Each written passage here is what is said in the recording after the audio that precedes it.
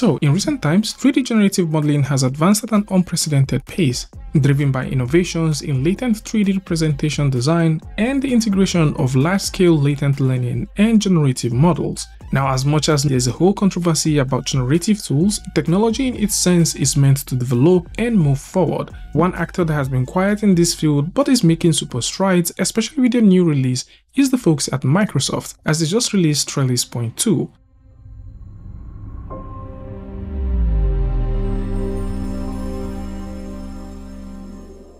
Trelis 2.2 is an open-source image-to-3D model which produces over 1,536 cube PBR textured assets trained on 4 billion parameters, built on native 3D VAEs with 16 times spatial compression that delivers efficient, scalable, high-fidelity asset generation.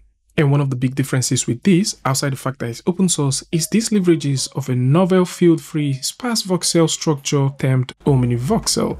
An Omni Voxel is designed to encode both precise geometry and complex appearance simultaneously, and this works with two different field-free stuff, which includes the F-shape, which deals with geometry, and this utilizes a flexible dual grid representation to handle arbitrary topologies while preserving sharp edges. At the same time, we also have the F-mat, which deals with appearances, and this supports full PBR attributes for objects, which includes the base color, metallic, roughness, and alpha. And with the introduction of the sparse compression 3D variational autoencoder, this can now directly blend both high-quality 3D model alongside textures to enable efficient large-scale generation of the models. And this, alongside the SLAT, works hand in hand to produce rich, detailed 3D models. And this looks pretty interesting. And of course, for those who like to read up on the paper, possibly like to get your hands on it, then you can simply go over to the link in the description that's going to bring you right here where you can read up on the paper.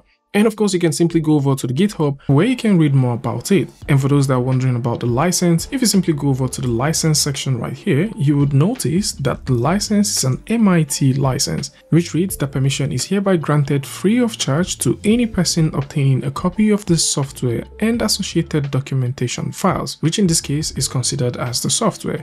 And this is for them to be able to deal in the software without restriction, including without limitation, the rights to use, copy, modify, merge, publish, distribute, sub-license, and or sell copies of the software, and to permit persons to whom the software is furnished to do so subject to the following conditions, which basically just says that the same copyright actually applies to literally every part of this. And down here implies that they do not offer any form of warranty. Actually, if you go all the way up here within the MIT license, you see all of the permissions. The things that you don't get here is liability, so you don't hold them responsible, and there's no warranty attached to this. Other than that, everything seems to look pretty cool, especially for those who like to use this for both personal and commercial projects. If you're thinking about running this offline, there is a couple of packages that are also necessary for you to get this going. However, if you're just thinking about exploring this right here on the internet, you can simply do that via the Hugging Face demo. So if you simply click on the Hugging Face demo, it's going to bring you right here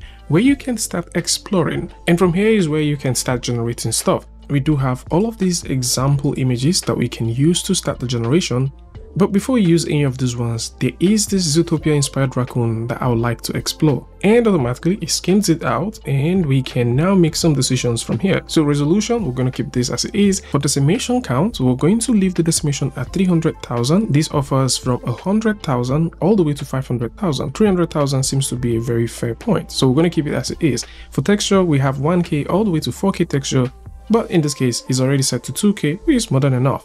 Now, if you go over to the advanced settings, we've got guidance strength, guidance scale, and we've got guidance for like a lot of things, which deals with material generation, the shape generation, and of course the sparse structure generation. So if you like to generate this, you can simply click on generate, just like you have with similar models.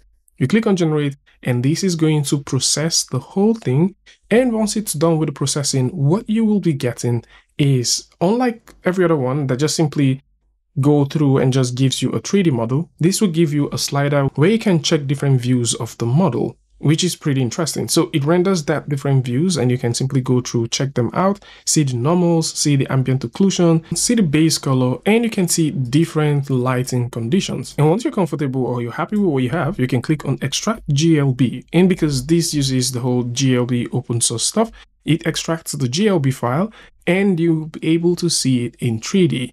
And once you have this in 3D, you can rotate it, confirm that you're happy with what you have, download this, and bring that right into your favorite DCC tool. And this looks pretty cool. So you can see this in Blender. Let's actually increase the lighting a little bit, possibly make this about 200, so we can get a bit more light in there. And let's see that. All right, so things look pretty nice. If you have this selected and you go over to your shading, you would see that we've got all the maps plugged in. So we have our map for our base color or roughness and also our metalness. So we can actually go in and dial things up and down, and you would also notice that this respects all these tiny spaces. So most of the models that we've explored before, they do not respect all these, tiny spaces. They kind of just merge things in.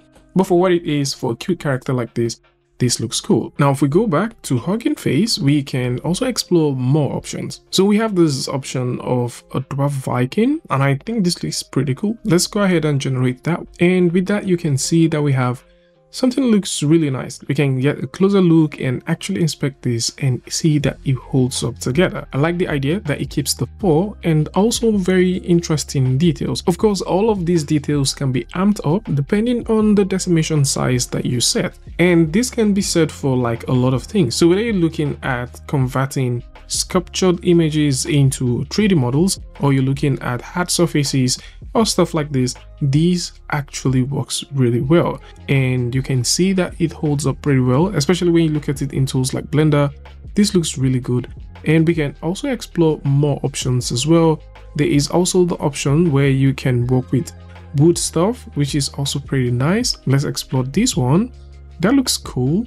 If you're looking at working with stuff that has hair, they also hold up the head and also stylized stuff pretty well. I mean, from all of the examples that we've seen, alongside some of these other examples that is just simply rolling across the screen now, you can see that this does a very good job at recreating nice looking 3D models from a single image. Maybe not 100% what you will want, but it is more like a set of base which you can explore with. And the fact that this is open source makes it even interesting, because I believe over time there will be more people contributing to this, to making it one of the nice tools or one of the nice generative tools out there. Now, there is also something that I sort of struggle with, and I believe a lot of you guys may end up struggling with it. For some reason, I don't know if this is something that is not yet implemented in the Hugging Face part of it, and it has to do with the idea of transparency. In general, when you get to create these things that has to do with either glass, water, or any transparent surface, by default, when you're going through the sliders, you see them. But when you try to download, or even when you convert this to 3D, you no longer see the fact that this is transparent. And the funny thing here is, if you bring this into tools like Blender and you choose to turn on the alpha, maybe for some reason you're sort of thinking maybe the alpha is just going to turn on only one object. No, it turns on the alpha for all of them. So I think there is something that is not yet being fully implemented. Other than that, everything seems to be looking cool, and I'll definitely recommend that you explore it, especially if you're thinking about 3D reconstruction of certain stuff, or maybe you're looking for something that you can use to start off a base mesh, or maybe you're just trying to find something that is fully open source that you can explore. Then you can go ahead, see these things for yourself, and start dealing with them. Links to this is going to be in the description for those who like to explore this to come through and check them out for themselves. At the same time, you might want to check out some of the videos that I've just recently made that has to do with where you can find free textures. So just in case you're looking for free textures, professional textures, we made a full video about that one. At the same time, we've also made a couple of nice cool videos as well, which might definitely interest you. Tell me what you guys think about this one in the comment section. Links to most of this will be in the description, so do well to check them out. And I'll see you guys in the next one. Peace.